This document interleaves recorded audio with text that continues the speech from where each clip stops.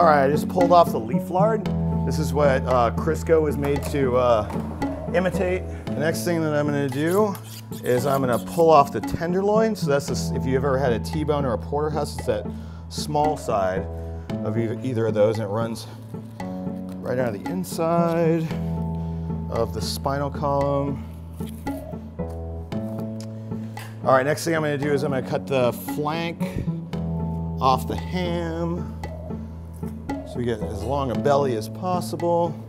Now I'm gonna saw through this just in front of the sirloin bone so I can separate the ham and the sirloin. The sirloin is this part right here from the rest.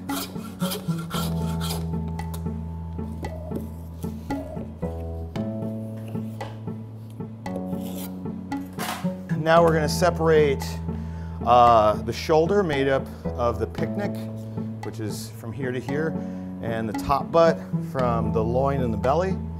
1, 2, 3, 4, 5. Counting down 5 ribs, so I'm cutting between the 5th and 6th rib.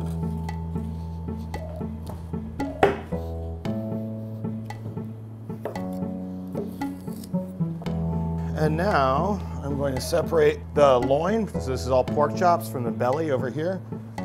Just making 2 marks on either of the end.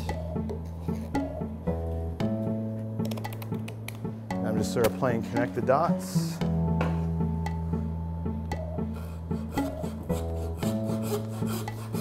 Sawing through the spare ribs.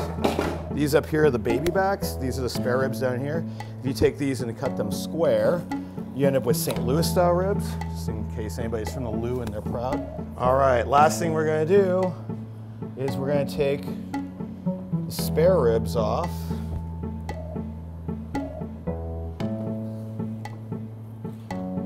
Like so. And square them up into St. Louis style.